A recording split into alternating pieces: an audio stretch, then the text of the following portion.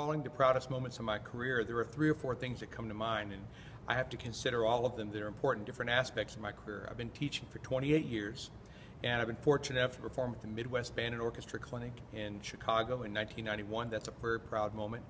The Macy's Thanksgiving Day Parade in 2003. I've also had my current band, Briar, involved in a Carnegie Hall performance twice. And we were in a nationally televised bowl game on ESPN this last year.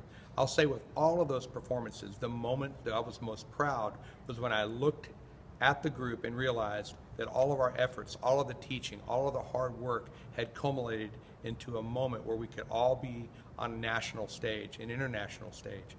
I remember seeing a television monitor when we were in the Macy's Thanksgiving Day Parade and seeing my band on national TV while I'm standing there watching them. And right in the middle of the performance, the cameraman tapped me on the shoulder and said, "Wow, good for you. They're awesome." And that was a great moment for me. I remember being so proud of those students. I also have the unique perspective of this past year. My daughter, who is now a 9th grader, is a part of my band. So every time I'm a part of a performance now, I see the band through my daughter's eyes. One of the most significant challenges that faces myself, and I think all current music educators, is trying to keep up with the technology that our students are now using just as a part of their everyday living. They have now more access to have teaching techniques and apps that help them learn, enjoy music than any other generation, and they don't always use it as effectively as they could.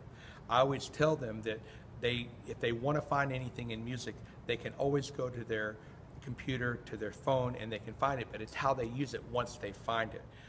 Learning something on the internet is instantaneous, but perfecting something on an instrument or a musical technique does still take practice, time. It takes measuring your talent and how you utilize it. Probably the most important thing to do is to keep up with the trends that the students are experiencing in their lives, the technology, the cultural differences, the changes that we all have to go through in our social lives as we grow up, and as a teacher being able to relate to my students and keep up with how they look and how they feel about their lives and how they feel about the world. Technology has drastically changed the way I approach my students. As I am becoming an older director, I also have to keep up on current trends so that when a student talks to me, I am also very, very aware of what's going on. A couple of weeks ago, the blues great B.B. King passed away. And of course, the morning that it happened, it was all over the news, it was in the internet. I checked into it, I found out some of the details. When my students saw me at school that day, "Mr. Minnick, did you hear about B.B. King?" And immediately, because I had knowledge of the subject, went into it, and I began to also not just teach them that yes, he was a great blues guitar player and a great singer, but why was he a great musician? I try to add on not just the headline, but I want to give them the substance behind the headline. One of the most unique and innovative things I do in my teaching is I have extensive leadership training with my students, both as teachers and also as musicians, because my goal is to empower them and give them the musical training so that they can take ownership and help teach the other students that are maybe younger than them how to become as good musicians as they have become.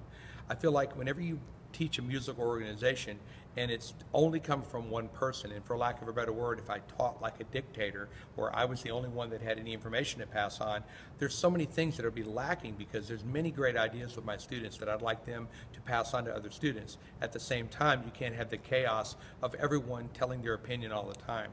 So with my leadership training, we learn the chain of command. We learn the way a rehearsal is based, and I teach my leaders and my first chair players in particular, I teach them how to translate what they're doing effectively to the younger players that may not be at that level of skill yet. One of the greatest things I love to see is whenever I have an upperclassman working with an underclassman and I see them come to a point where they're both performing at the same level because they've shared ideas. I think the most important thing that I can do in my teaching to make a lasting impact on my students is to teach all of them to be lifelong learners and to take all of the knowledge that they've accumulated in school, in their academics, and in their music, and to develop a blueprint of success that will follow them the rest of their lives. It's so important to understand that the patterns and the skills and the habits that they have now as teenagers are going to follow them the rest of their lives. You can't just start being a scholar when you get to college. So it's important.